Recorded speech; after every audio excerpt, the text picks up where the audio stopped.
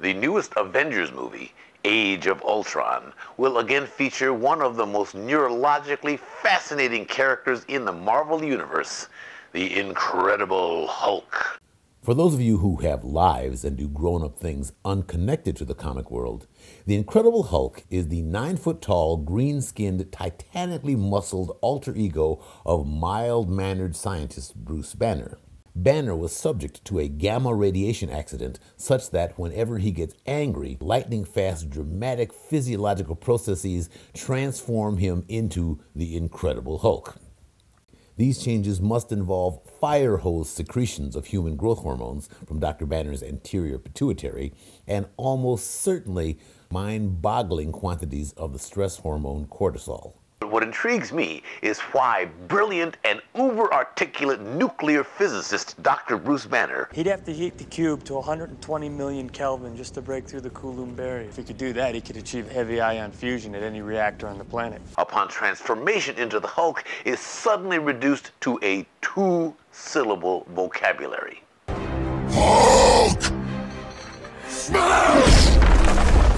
Every part of his body grows, presumably including his brain. Why doesn't his intellect increase as well?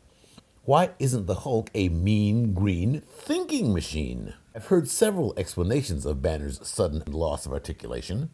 My buddy Jeff posits the growth in Banner's brain is asymmetrical, that a side effect of transforming into the Hulk involved an incomplete growth in a part of the brain's left hemisphere called Broca's area that controls speech. Damage to Broca's area can cause a condition called expressive aphasia. The person knows what he or she, yes, there is a She-Hulk, they know what they want to say, but are unable to form the words or sentences to express it.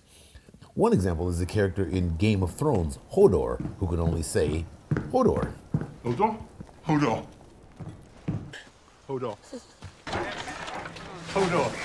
Another Hulk brain asymmetrical development theory involves an outsized growth of his brain's fight or flight mechanism. Hulk's amygdala, instead of being the size of an almond, grows to grapefruit proportions and keeps him constantly hyper-aroused. He perceives and reacts to every stimulus as a threat. Another theory is that while Hulk's brain size remains proportional, in order to innervate his gargantuan musculature, his motor cortex, which controls voluntary movements, has had to recruit neurons from other parts of his brain, leaving precious little energy or brain cells for cognition or speech. Of course, these are just theories, and like gut bacteria, everybody has lots of them. What does explain Dr. Bruce Banner's sudden inability to articulate once he becomes the Hulk? I'd love to know what you think. Please, leave a comment below, and Hulk smash!